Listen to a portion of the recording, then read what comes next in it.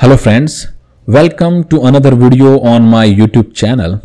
And in this video you will learn how to build a WhatsApp chatbot that can answer from a PDF file.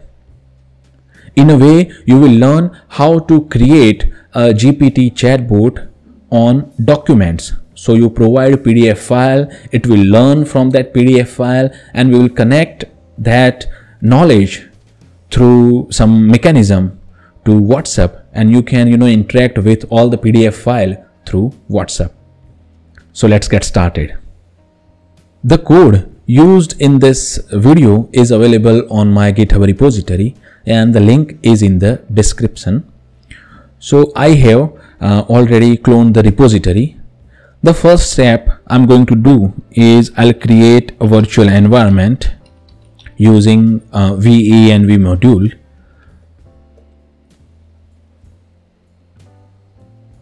Next, I'll be activating that.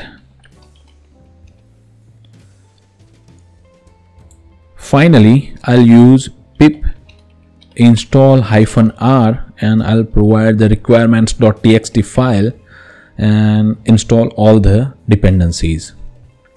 Meanwhile, these dependencies are being installed. Let me walk you through the code. So first of all, I have a data folder. Inside that, I have input, which is a PDF file. And just to show you that the PDF file is one of my favorite book, which is 7 Spiritual Law of Success. So we will read that. I have output folder in which we will create the output of reading this PDF file, just to create the indexes and knowledge, and inside DB folder all the knowledge will be created. So this is the folder structure here, and I am reading this folder structure in this configuration. Here I am using .env to read the environment file. I have Twilio SID and Twilio token. I'm reading it from environment file. Openai API key, reading it from environment file. Again this from, which is the Twilio number, which will send reply to the user. Again reading it from environment file, and these are my directories from which I'm reading all the data. Next, I have okay, let me show you this document GPT folder. Here I have helper functions. One is Twilio API, which has only one function to send message to the Twilio user. All the dependencies are installed now. So meanwhile, let me upgrade the pip version. So this Twilio has one thing, send message. Create index, this is important function. So this function takes a file name, reads the file, file path, read the file, create a text variable, which is all the text from the file, then write it to output.txt into this output folder, then create a loader and create documents from the loader, use text splitter to split the piece of text into chunks, and with that piece of chunks we will create text, and with the help of text and Openai we will create embeddings, which is our vector DB, and we are using ChromaDB to store that into persistent memory, which is this thing. Okay, so let me clear all these things from my, so let me clear first this output so we can see that it's working. Let me clear all the indexes as well. Now this folder doesn't have anything, only we have this sample.pdf file. So I have this call create index Python file, which is just calling the create index function we just seen. So I'm providing the sample PDF here. So what I'll do, I'll say Python call create index.py. When I run it, it will create the first it will create output, and then it will create DB. Okay. Next I have this conversation .py, which will create a conversation, and this conversation is reading the memory, or you can say indexes, and then creates a conversation retrieval chain from LLM and will return that chain.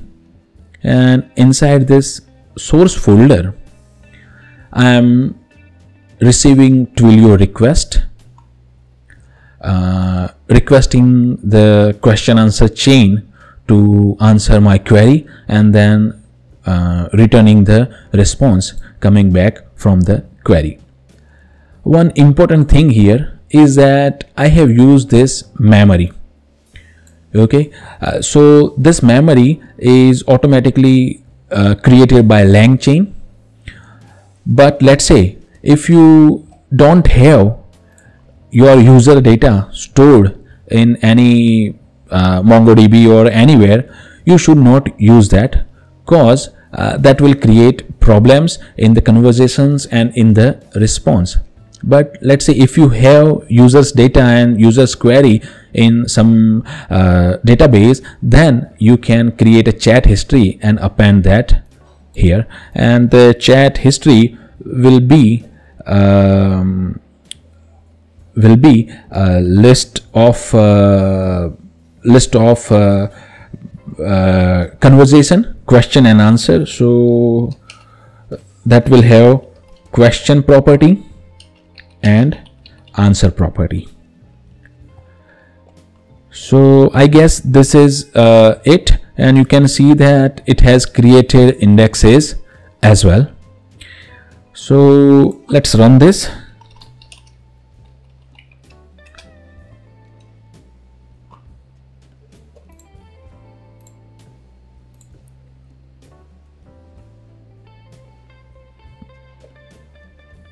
So the application is running.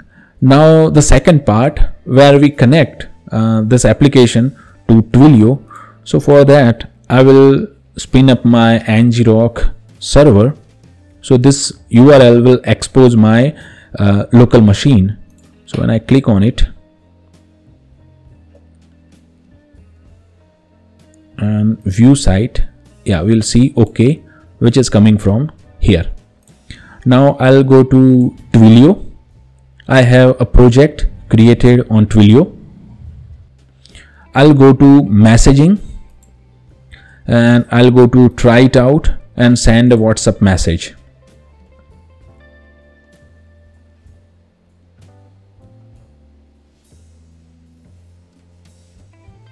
Here we have this okay, here first you need to save this number, and send the first message you want to send is this. So join byte determine, and I'll do that as well at this point from my phone.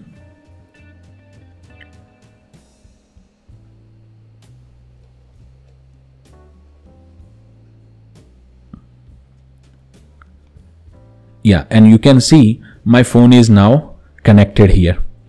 The next thing we are going to do is go to sandbox setting, and I'll copy this URL and I'll provide it here, and our path is Twilio. So I'll say Twilio and I'll save this.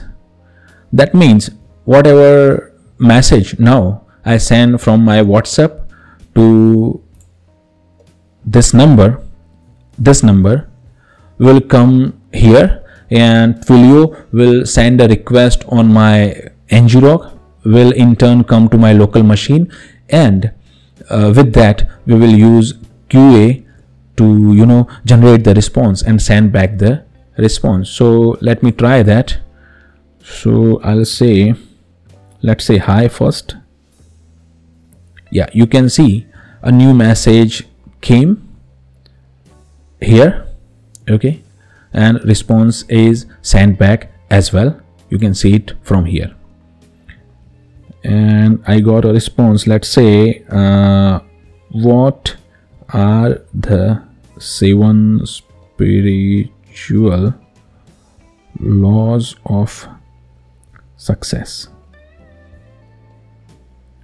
You can see a new request came here, and the question is, what are the 7 spiritual laws of success? And yeah, a response came back. Let me, for convenience, print response as well. Okay, let me try again. Tell me about the law of pure potentiality. Yeah, you can see that I have asked this, tell me more about the law of pure potentiality, and yeah, this is the response. So this is my question. Chat history is none, and answer is the law of pure potentiality is the first spiritual law of success, and stuff like that. So I guess this is working perfectly fine. Let's say you now have another document. Just put that document into input folder.